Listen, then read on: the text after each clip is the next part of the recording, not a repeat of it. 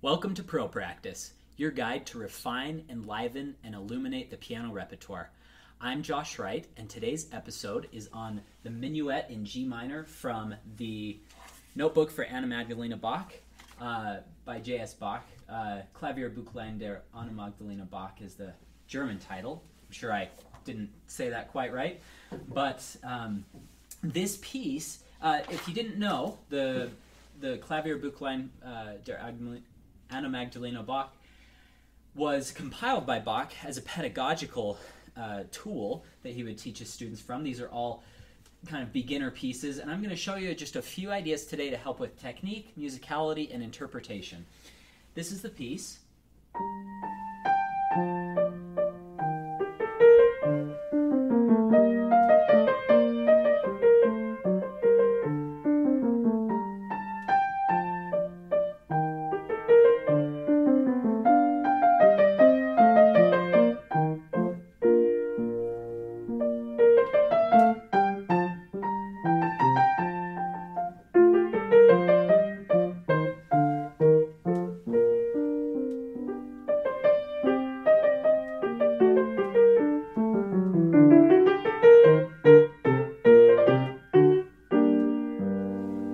So nothing too grandiose, minuet, very gentle, innocent, but it's actually, if you think about it, very related to the one just right before this. Christian Petzold wrote both of them. He was an organist from Dresden. Bach didn't actually write these ones. It's mistakenly often referred to as by J.S. Bach, but he's the one who compiled it, and they actually think that Anna Magdalena may have had something to do with that because they found a lot of her own a lot of these pieces in that notebook that are in her handwriting. So it's very related to the one right before it in the notebook.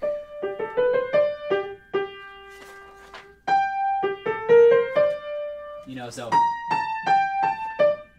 we see that fifth jump, and this, we see that fifth jump, and then we see in G minor, and then we see this in the G major. So they're very related. The first thing that I like to do is I like to think about the expression and the mood that I want to create. Okay, so I don't think I want this nice, heavy, kind of, a more aggressive feel. I want a more gentle, dreamy approach.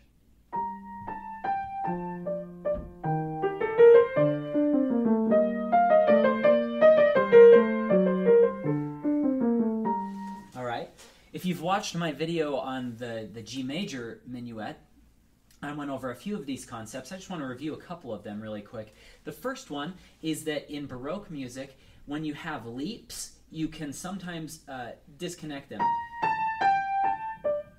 But when you have stepwise motion, you don't necessarily want to be playing. So in any kind of Baroque music, you want just a little bit of variety with your articulation. You don't need everything to be totally legato or totally staccato.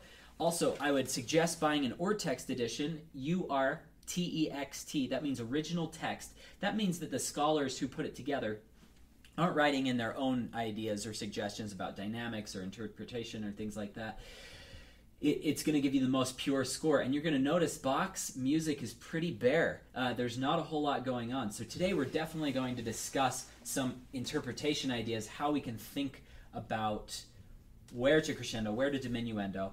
And don't be clouded by this notion that, oh my gosh, since this was written for harpsichord, we can't have any dynamic shadings. That's ridiculous. There's plenty of ways to add variety in harpsichord, especially just by displacement. This sounds really bad on piano, but if you play this on harpsichord like this, it'd sound pretty good.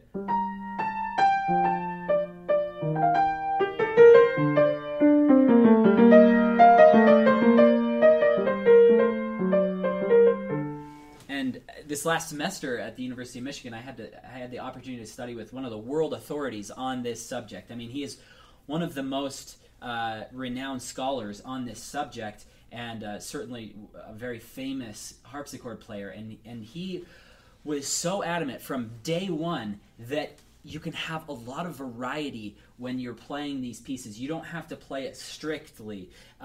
You do want a strict meter. You don't want to be like bending the tempo like crazy everywhere, but you can have a tiny, tiny, tiny bit of that to help the music breathe a little bit. But you also don't feel like you have to be in this straitjacket.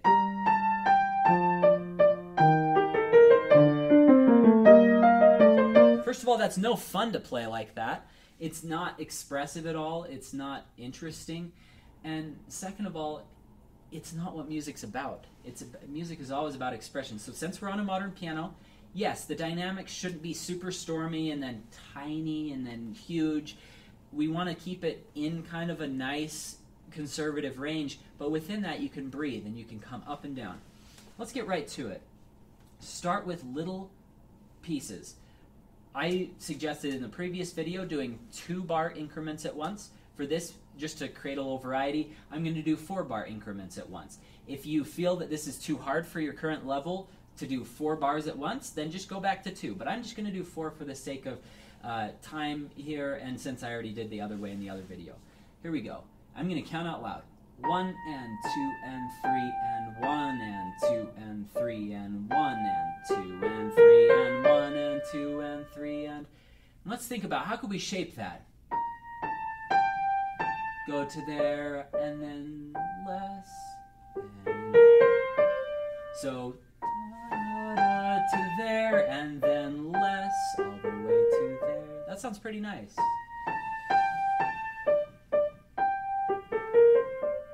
And then that will kind of lead into there. So if we go, that sounds really nice. So it kind of dies away and then it rocks back in there. Let's try left hand, super easy. 1 and 2 and 3 and 1 and 2 and 3 and 1 and 2 and 3 and 1 and 2 and 3 and 1. Okay, write in all of your counting if you need it. There's no shame at all in that. I write in my fingerings for almost every single piece I play, especially etudes, hard ones where I need to dissect the section down. I want to know exactly what finger goes where. So don't feel like, oh, I'm a beginner, so I have to do this. I can't wait for the day I'm not going to have to do it.